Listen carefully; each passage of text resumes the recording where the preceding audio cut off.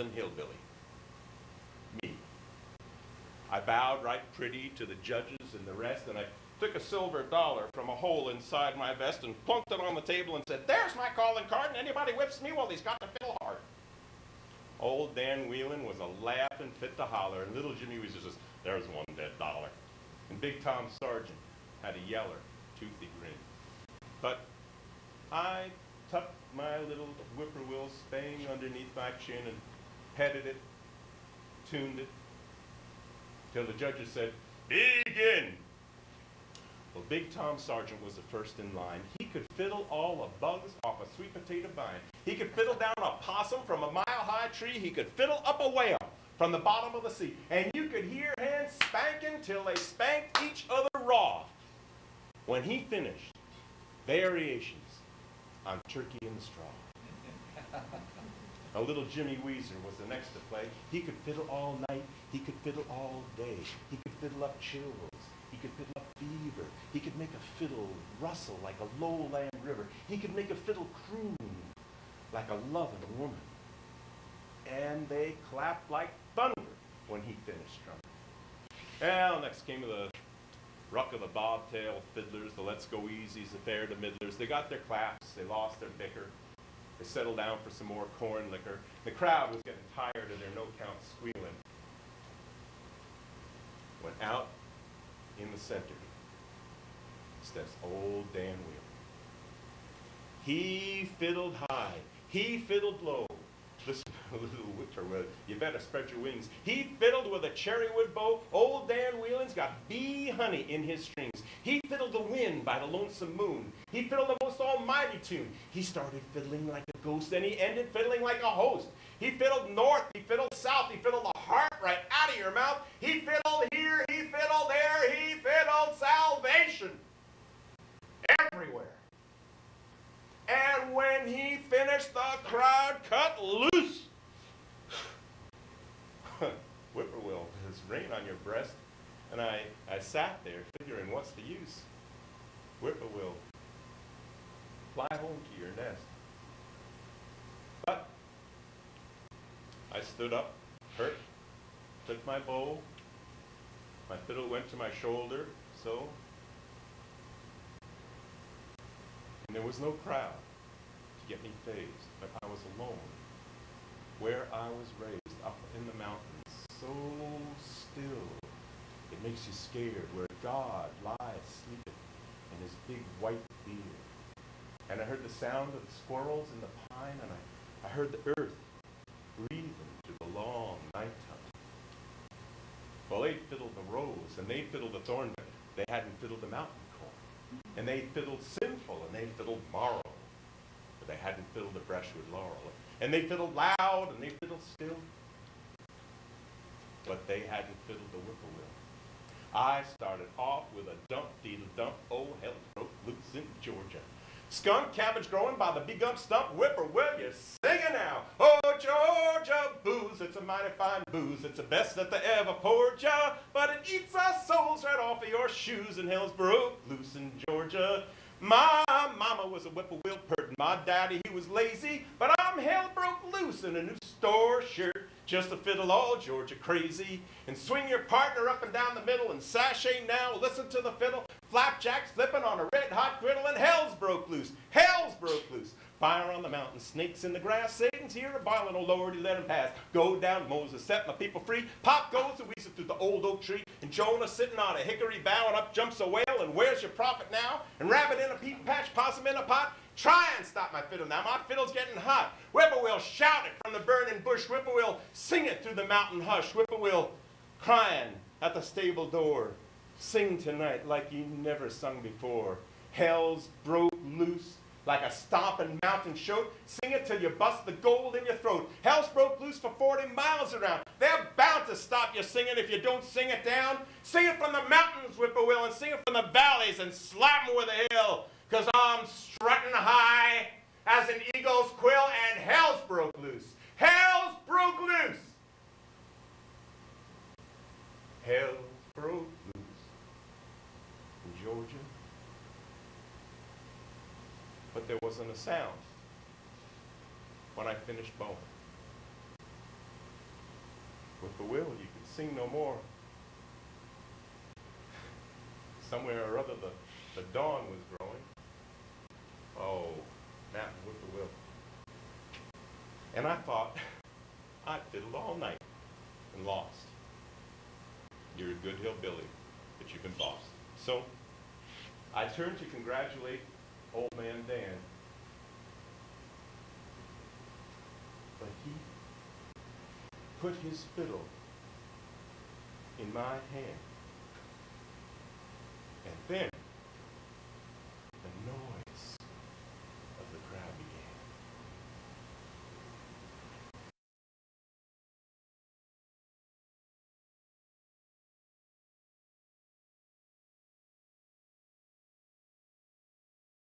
When I see the aspirations and the honor of being here from David and the rest of the organizing crew, Jay as well, and many of the other executives, I see a wow factor.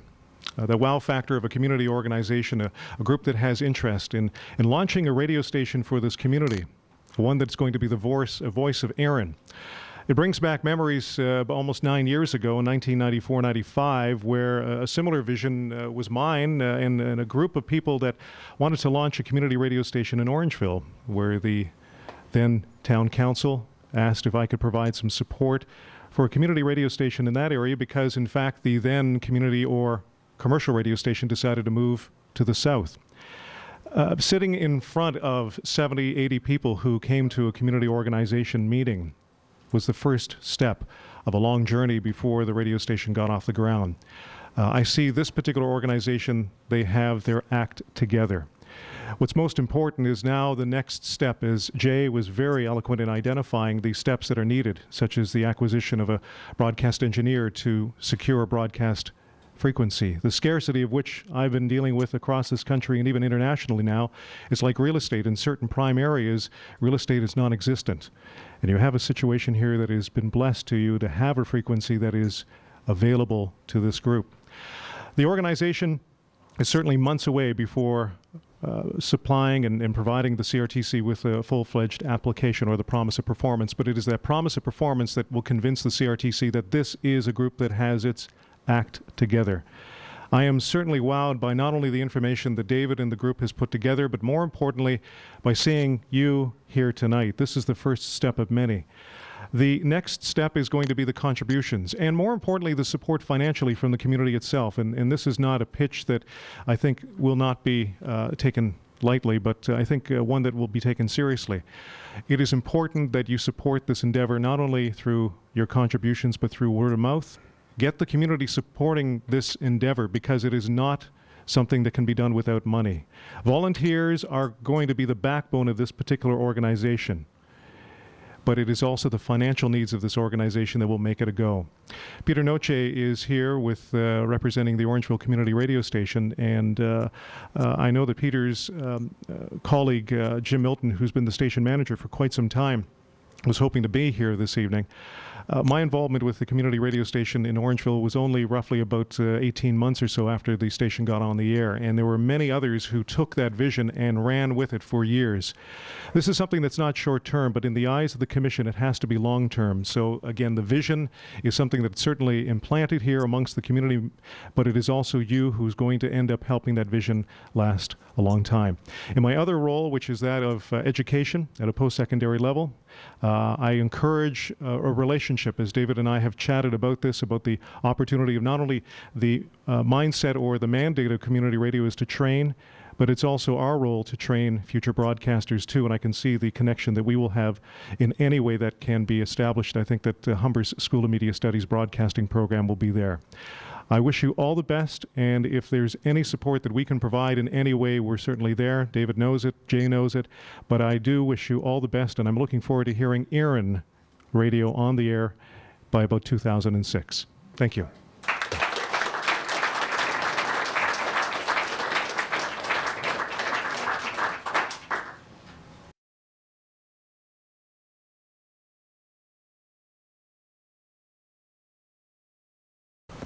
At this time, I'd like to welcome Jay back down here to say some closing words. So, Jay. Actually, well, I think what we'd like to do now, we don't want to keep people too far past their bedtimes. Is there any questions from the floor? Anything we can answer? Not only myself, but Joe or Peter Noche, who's involved with the Orangeville radio station. Is there any chance of bringing the house lights up a little bit and getting rid of the spotlights, guys? So I can actually see hands going up.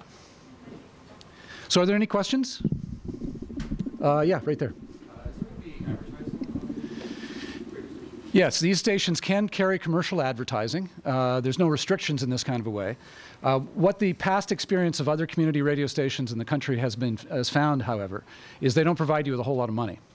And they take a lot of work to be able to produce. More to the keeping of community radio stations is the PBS model, where you sponsor individual programs or you have money drives, on-air financial pledge drives. The amount of effort that it takes to actually put a 30-second spot together, you don't make enough money. You make pennies on those things. So likely you won't hear very many commercials on air in public radio. Is a question back at the back table? No? Other questions? Yeah. Hi, I'm Mark, and I volunteer some time as First Vice President of Branch 442 of the Royal Canadian Legion in Erin. We're naturally interested in any of our community projects that we run. Getting publicity through the radio medium would be really nice. I guess David Spencer phoned our office earlier today, and after listening to the presentation tonight, it may be entirely possible that our executive would donate some funds toward establishing the station. But what I need from your organization is for you to write a letter to our executive in written form, and we will certainly consider the request. Okay. It'll be on your desk within seconds, I'm sure. Thank you. Thank you. See, not to belabor this point, but it's that kind of support that we're going to need over the course of the next 6 months, 8 months, year, 2 years in order to be able to make this happen. This is a local radio station. It has local interests. We're going to be using local voices, talking to local people, listening to local musicians to a great extent, and it's organizations such as that you're representing tonight that will be the backbone of the organization. Thank you very much. I'm also a local musician, so I'm interested in the station from that. Absolutely. There are quite a number of local groups, and you know, the Erin Idol is one of them, or Erin Idol is one of them. Lots of people that we know about, and one of the reasons that we got into doing this thing was to actually give kind of exposure, radio exposure to musicians who normally don't get it. You know, and I think that's a very important thing to be able to support local culture. Other questions? Yeah. You said your running costs were $100,000. Can you give us a breakdown? I don't need that. What is your breakdown on $100,000? That's a lot to keep running. How much are administrative costs? How much are performers' costs? Obviously, you don't pay your performers. You're not paying the people who are doing those really nice CDs and whatnot, the programs that we heard. Yeah. So what is your actual breakdown on that $100,000? Yeah. We hope within the next 2 or 3 months to actually have documentation that we can hand out and show you. Some of the costs that are involved in running a radio station on a yearly basis, you do have to pay, if you play music, you do have to pay composer rights, composer fees. There's a percentage for community radio stations that's different than commercial radio stations, but you still have to set aside pro-cam fees and those kinds of things. If we're going to operate, unless somebody's going to give us an office space to rent or for free, we have to pay rent somehow. There will be costs for electricity and power and hydro and operations and phones and those kinds of things. Many of the community radio stations that operate currently in Canada that are successful, there's been a number that have not been successful and have not continued. But the ones that tend to be successful tend to have at least one paid administrator, albeit very poorly paid, and may only be part-time and not full-time, but at least somebody to keep the organization together, mostly acting as a volunteer coordinator, because that's a huge effort to try and keep a station purely on volunteer help 24 hours a day, 7 days a week. Other kinds of things that other stations do that we'll have to, and again, we don't have that particular thing just ready just yet, but some of the things that we've been talking about. One of the most important, two of the most important programming areas for any radio station, commercial or community radio station, is the morning drive period and the afternoon drive period. That's when your audiences tend to peak. So if you're going to bring listeners to the radio station, that's where you've got to get your best programming, or at least your most consistent voices. And often radio stations, there's a current one in central BC that's very successful, actually. I actually pay somebody for 3 hours a day in the morning and 2 hours in the afternoon to be the on-air host. So there's costs associated with that. And then just everyday operational costs and those kinds of things. Fundraising in and of itself costs money. You have to be able to provide the brochures and the folders and all of that kind of stuff. The 100,000 figure is one that's practically picked out of the air. The fellow that we've talked to who knows more about community radio in this country, a fellow by the name of Barry Ruger, who I mentioned earlier, that's his best guess of a radio station, a successful radio station operational budget is around 100,000. There are successful ones that operate on much less, and we may end up being less than that, but I don't think we would be too much more than that. Does that answer your question? Okay. Other questions? Yeah. The plans to broadcast over the internet? We asked that same question, actually, because when we came up to the possibility that there were no frequencies left, what are the options? And the internet, of course, is non-regulated. We were dissuaded from that for very quickly, very, very quickly. One of it is that the internet radio stations tend not to garner a lot of listeners. It just is not a medium that people are used to dealing with on computers just yet. There are a number of radio stations that have gone that way, particularly smaller community stations that do not have a CRTC license or who have one pending and want to get on the air right away, which you can stream audio on that very easily, and we've talked about doing that as an adjunct to the radio station. But they don't tend to garner an awful lot of listeners.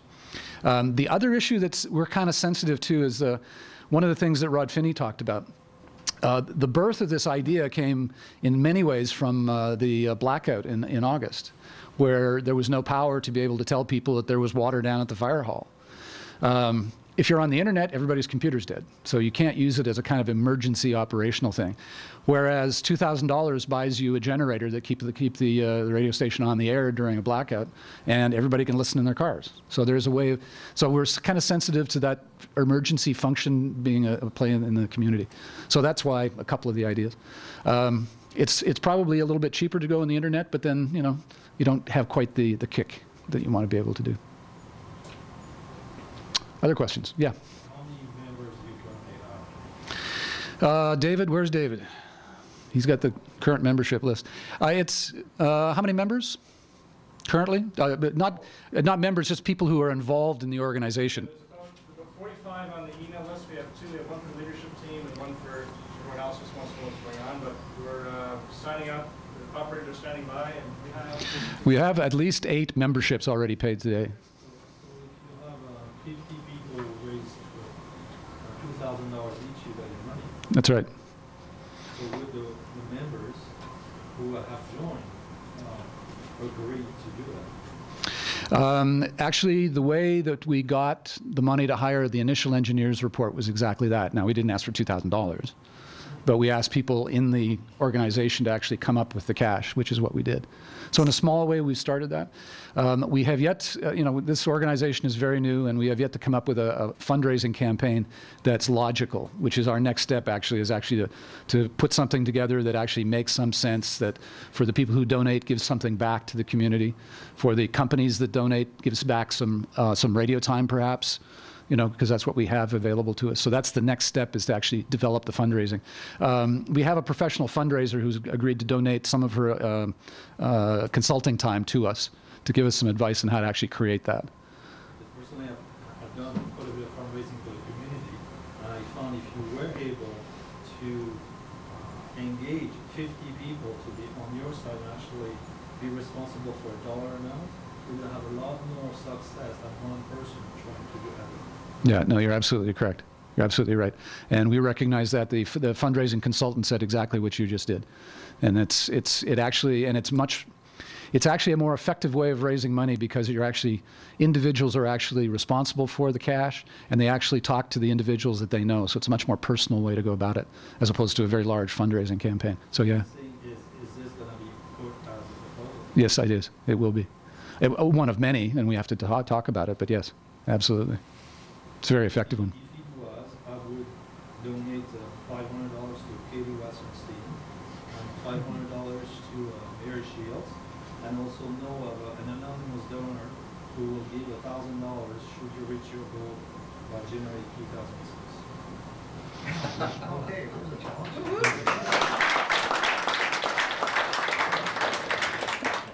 I'll be on the phone to you in seconds.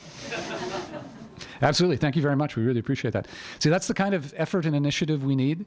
People with ideas from the community to give us some assistance and some help in along those kinds of ways. That's fabulous. We do that a dozen times and we'll have the cash. Other questions? Anyone attending the Erin Fall Fair to raise funds? We have a booth at the Erin Fall Fair. It's mostly an informational booth, and Brett Scott is going to have the full version of the demo CD playing in the background. We as a group will be there to talk up the idea and the concept and to sell memberships initially, and to talk about fundraising. Yeah, you bet, absolutely. Right now we find that we're in the stage of the organization where we kind of got to get the word out a little bit. You guys came out, you probably saw, how many came here tonight because of the newspaper articles you saw? Okay, a number of people. Well, that's the beginning of the sort of the informational campaign part of it. Nobody will give money to something they don't know and don't understand. So we want to be able to make sure that everybody in the area that our broadcast will affect knows who we are, what our community membership is, what our base is, and what our goals and intentions are. And so that when we do actually come to do the kind of fundraising we're talking about, people know what we are when we knock on the door. So that's what we're doing. But we will be at the Fall Fair. Absolutely.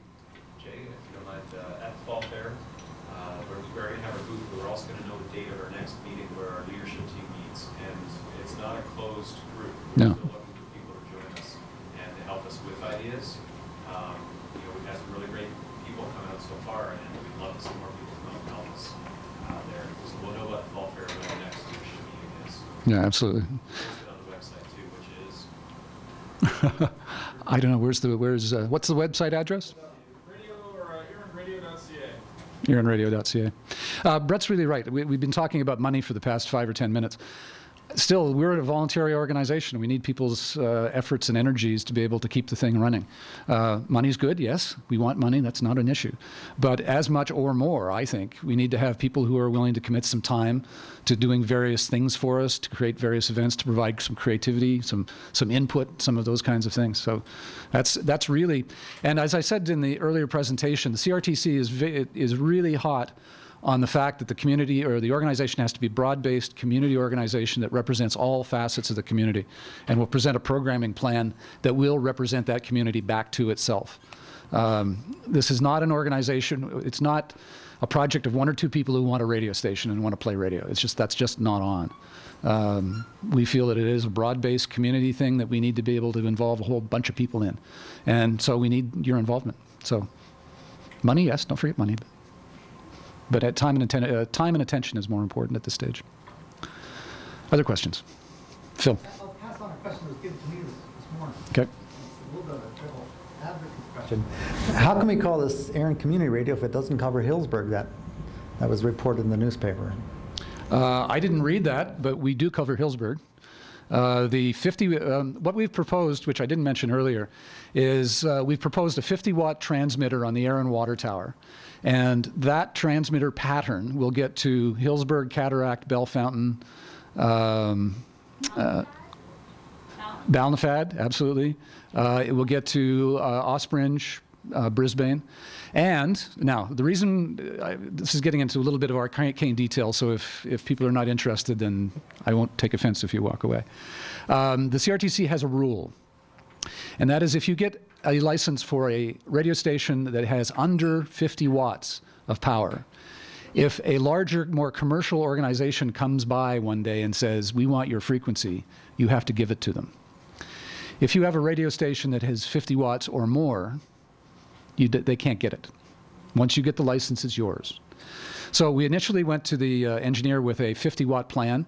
The difference between a 50-watt transmitter, cost difference between a 50-watt transmitter and a 250-watt transmitter, which would still be okay with the frequency we've got, is mere pennies, which would automatically mean that we would be able to go to Alton, may even hit Grand Valley. We certainly wouldn't want to cross paths with our Orangeville colleagues.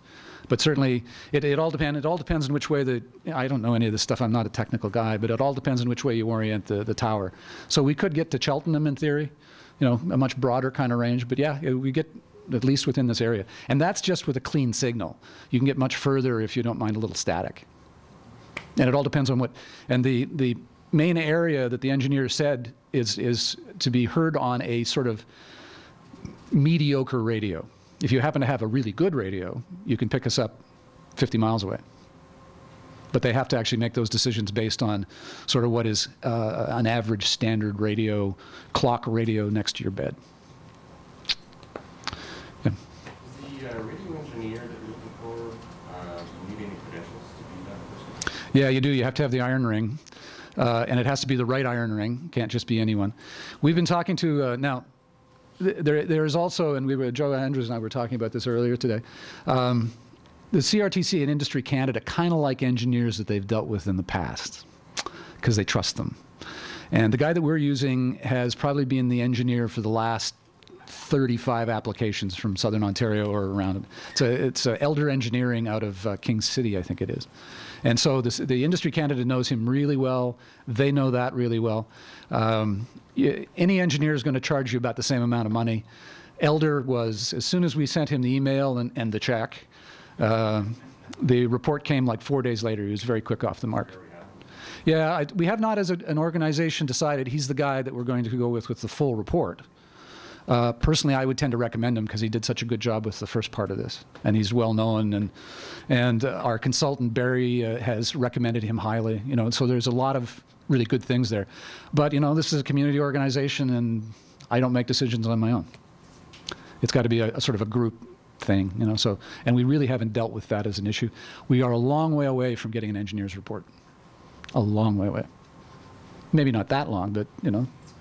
Maybe in the next year we can actually start talking about that. But that's about $6,000 to $8,000, I understand, to get that done. Other questions? Thank you all for coming tonight. I'm very, very pleased with the kind of support and the kind of turnout we had tonight. Please come and say hello to us at the Fall Fair. Take whatever propaganda we may happen to be offering. And really seriously consider taking out a membership at the front door. We don't know what yet you're going to get for that membership, but we'll invent it pretty quick. Trust us. Okay, thank you very much.